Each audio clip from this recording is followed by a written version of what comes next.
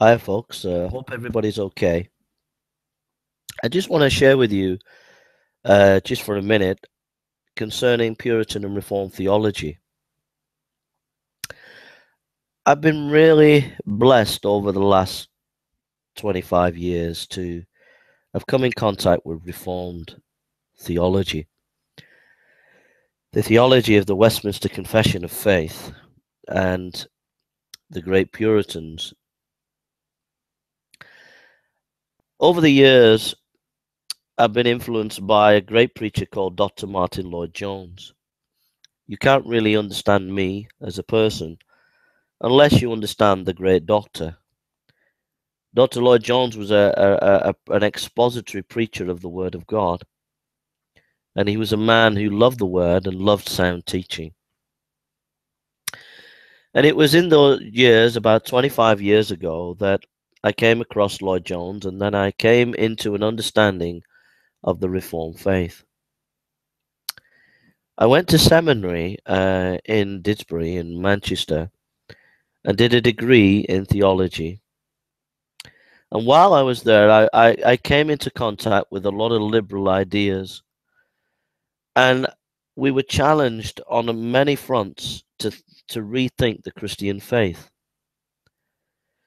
But it was my Reformed theology roots, the people like B.B. Warfield and Charles Hodge, and Gresham Machen, Cornelius Van Til, that give me the intellectual strength to withstand the assault upon the Bible by this liberal theological seminary that claimed to be evangelical.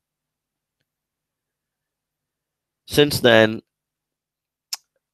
I've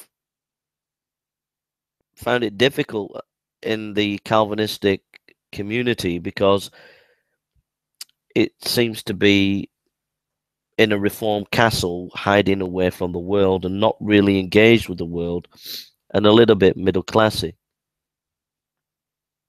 But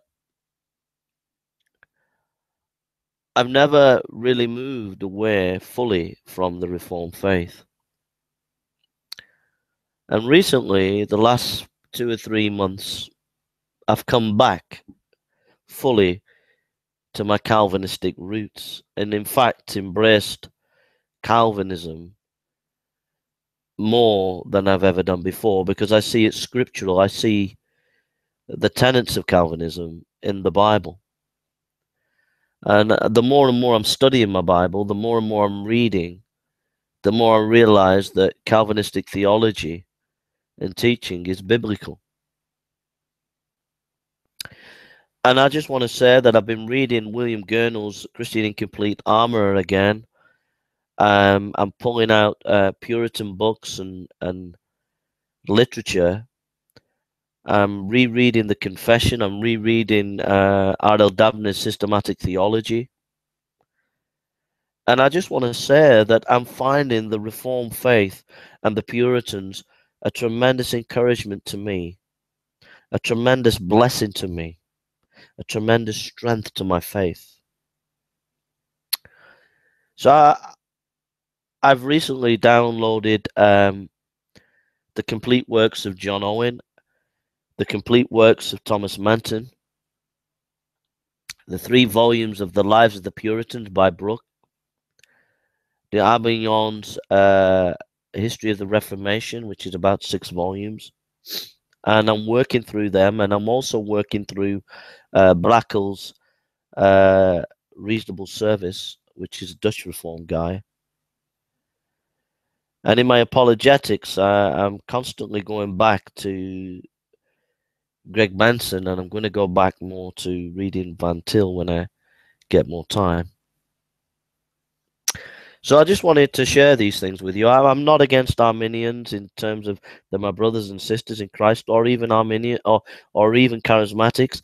I've been so blessed by being in a charismatic church for a year, and so I have been blessed. But I do think that the Reformed faith has the experimental Holy Spirit side to it, but it's grounded in doctrine. And I think that's what the charismatic movement needs. It needs to be grounded in good doctrine. if it's going to have an experience of the Holy Spirit, it has to be biblical. So those are just a few thoughts of where I'm at theologically. I don't attack anybody else so long as they maintain the basics of the faith. When we do evangelism in Manchester, we have people from all different spectrums of evangelical theology, from those who are into Israel, those who are charismatic, those who are Arminian, and it doesn't bother me so long as we're all focusing on proclaiming Christ. We can have fellowship together. But I just want to share my roots of where I'm at theologically.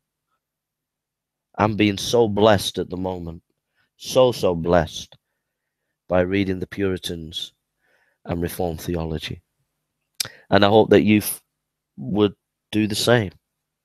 So if you go to my website, jasonburnspreacher.com, you'll find material there on a whole host of Reformed and Puritan preachers, and I hope it blesses you. Don't forget, my website is jasonburnspreacher.com, and thank you for listening, and God bless you.